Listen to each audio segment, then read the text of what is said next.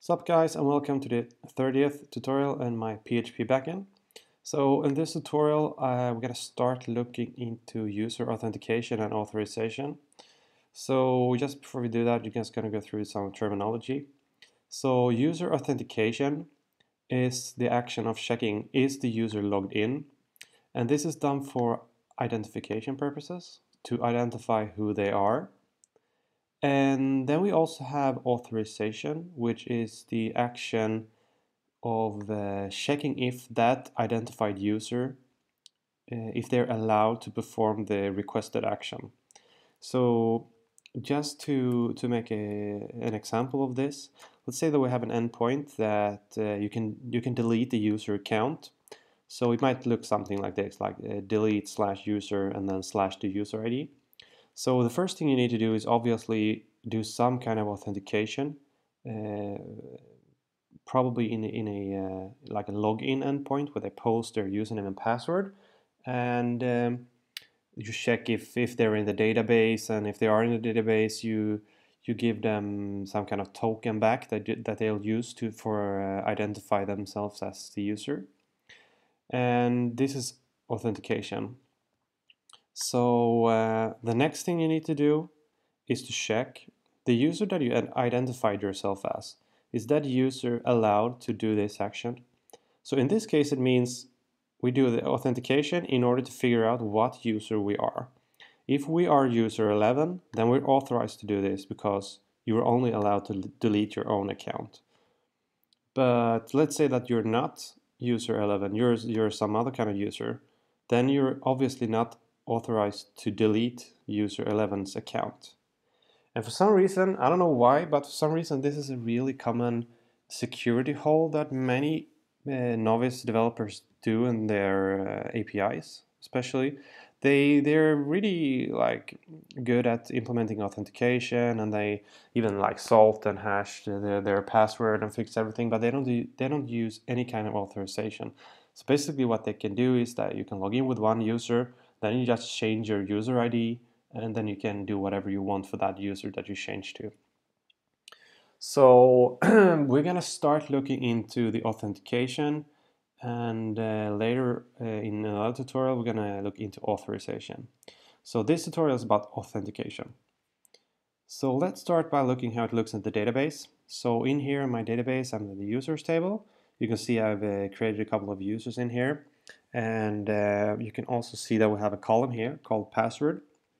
So for this user right here, we have stored the password in plain text, and this is obviously super bad practice, because if someone would get a hold of your database, they can check all the passwords for all the users, and I mean these users are probably using this password in every service that they use, so then they can just like propagate and reset their email and then basically steal all stuff for this user. So you don't want to be responsible for this implementation. You should never put something on a live server that doesn't hash the password. So in the other passwords, you can see right here, I've implemented hashing. And I'm just gonna go quick demonstration of what hashing of password is. And before I do that, I'm just gonna give a heads up. Hashing and encryption is not the same thing. So if you encrypt something, you would get like a similar output like this. But when you encrypt, you can also reverse it back. So for example, you can take this value that you have here and use some kind of key that you have in your application, and you can reverse it back and get the value back. But with hashing that we're going to use for this, you cannot reverse it. And this is also one key point to understand, that a hashing is not reversible, when encryption is reversible. So this is really, really important. We're not going to do any kind of encryption. We're going to focus on hashing. And there are different hashing algorithms. There is the SHA-1 we're going to use in this tutorial. There is also the SHA-256, I think, and there is, I think another common is MD5. And when it comes to password hashing, you should at least use the SHA-1 because that is, I think it's at least 128. So it's not really, this is the length. You can research it, but just use the SHA-1 if you're doing PHP. Don't use 75 for password hashing because it's not secure enough. So the basic idea behind hashing is that if you take some value, you can go to this website and test it out if you like.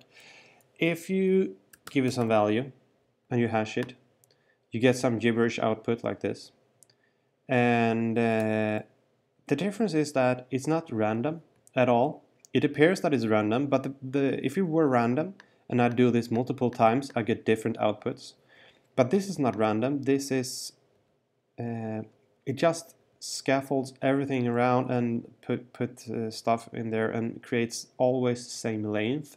I think this is this gives me a 40-bit long.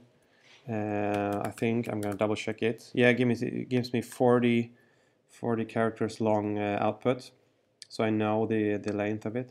But the important thing is that if I take this and try it another browser, for example, it will give me the exact same output as previously. So it's always giving me the same output for the same input. So if I compare these two, they're exactly the same. And this is important. So, and actually this helps us a lot when we do login, because then we don't need to store the user credentials. So let's say that the user gives us a password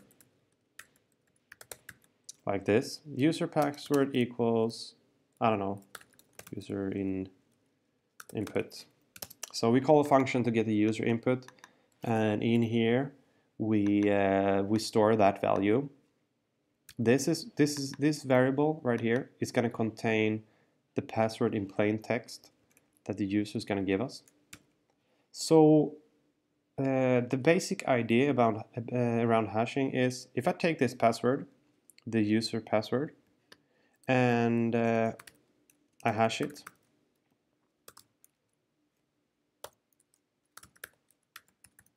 like this. Is this equal to, by the way, I'm also gonna collect the hashed password.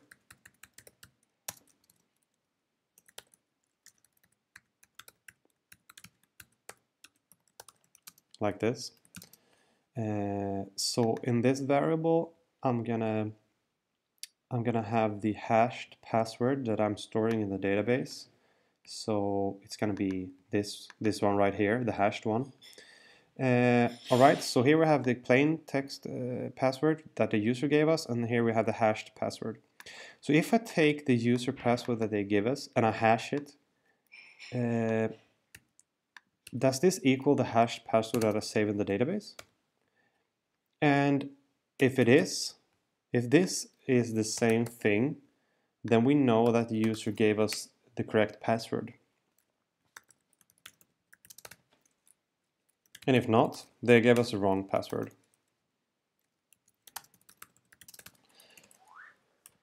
So this is the basic idea around hashing. And this also means that we don't need to store the plain text password. And it also means another thing, that the thing that they store in here, we don't know what it is and we cannot reverse it. So if they reset their password, we cannot give them back the password, then they need to create another one. And so this is the basic idea around how hashing works. So thank you guys for watching, and I'm gonna continue with this topic in the next tutorial. I'm just gonna split them up so they don't become too long. And as always, thanks for watching, and don't forget to subscribe.